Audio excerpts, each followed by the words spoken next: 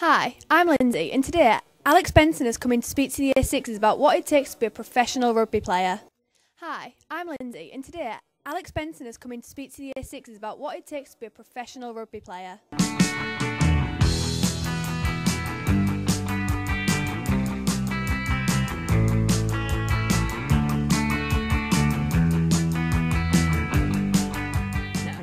What set you on your way to become a rugby league player?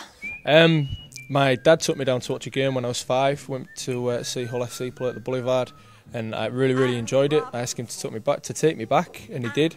And I got into it from there really. And he asked if I wanted to start playing and training. So as a 5-year-old, I went down to my local amateur team and started to play. Really enjoyed it and stuck with it.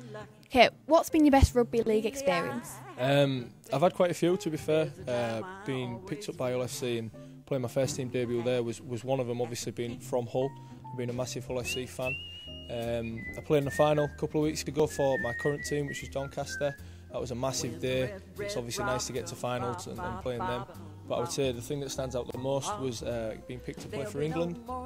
What are the main differences of playing for your club and playing for England? I think when you're playing for your club, you know each other a lot better because you train together day in, day out, and you've known each other a long time. The intensity is still pretty high, obviously, because you're playing at a good standard. But when you play for your country, obviously, you might not click as well together as a team because you don't have as much time together to train. But the intensity seems to be a lot higher because you are representing your country and obviously so the team that you're playing against. So what do you think of the rivalry between Hull and Rovers? I loved it as a kid when I was growing up. It's nice now, especially that they're both playing in the same league, and it's a top league, so the games between them are competitive. When I was a little bit younger, they used to play now and again, but there wasn't in the same league, so there wasn't the same intensity. I think it's great for the fans. Obviously, West Hull, East Hull, Hull FC, OKR, it's a massive thing for them, and obviously people get the bragging rights for the week. You go to work on the Monday, and you might be stood next to a guy who's a Hull KR fan or a Hull FC fan, and they get the bragging rights for the next game, basically. If you were a rugby player, what would you be?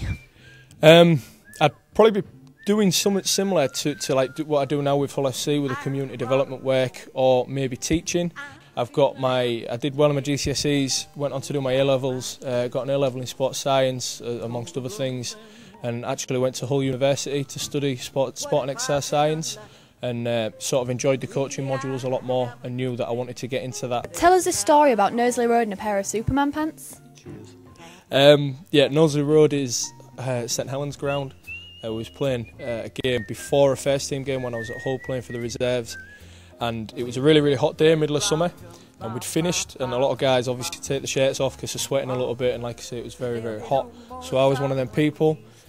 Because it was before a first team game, there was quite a few fans in the stadium, about 12,000 people maybe, and the first team was getting changed, and the kit man came out and said there was a pair of shorts missing and they needed some extra large shorts, and wearing extra large shorts they asked me to give them mine, so I didn't really want to, but I took them off, looked down, realised I had my lucky Superman pants on, and got a little bit of a laugh, basically. Stood there in a pair of socks and Superman pants that didn't look good, I don't think. What do you think of Sean Long's hairstyles? Not a fan, basically. He's one of them people that likes to show off a little bit. He's had some crazy hairdos over the time. He's had dreadlocks, I think. He's Mohicans, everything, really long hair. He just likes the attention, I think, a little bit.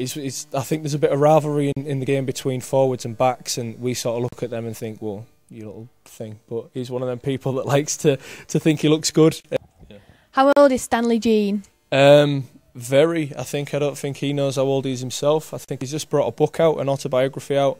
So if you read that, it might let a little bit away. But if you ask the guy, I've got quite a few friends that know Stan, and I know Stan himself, and he comes from Papua New Guinea, and they don't sort of keep any records.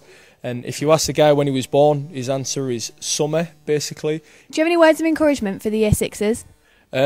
Yeah, basically just, I mean, obviously I knew I wanted to be a rugby player, but whatever sort of job you want to go into, whatever you want to do with your life, just make them little sacrifices that you have to make and try your hardest.